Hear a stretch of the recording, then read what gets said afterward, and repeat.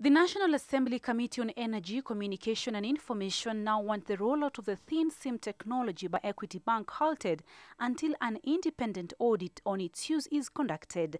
The bank was given the go-ahead by the Communications Authority of Kenya (CA) to start using the technology through its licensed mobile virtual network operator FinServe Africa Limited on Monday. Addressing the media on Wednesday, Committee Chairman Jamlek Kamau asked CA to stop the process and allow an independent team of experts to be set up to ascertain if use of the thin SIM will not interfere with consumer privacy.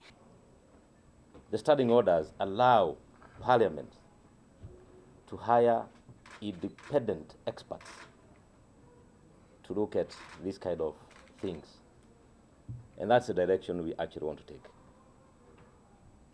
Since CA has already given its approval, and as you are aware, CA is an independent body, the only thing that we can do right now is to get an independent view outside CA, outside Safaricom, outside Equity, so that we can actually get to the bottom of this. The committee maintains that Parliament has an oversight role in any matter that involves Kenyans and should not be ignored by the authority, despite it being an independent body.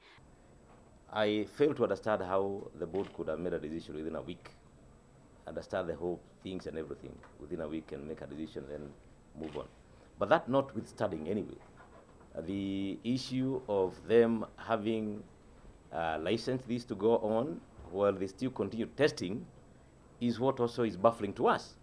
Because why couldn't they, first of all, test the entire system to make sure that it's foolproof and there are no issues of security even before proceeding on with licensing? That's the biggest question that we're asking. And I'm sure that is what Kenyan would want to know. Margaret Wahito for Capital TV.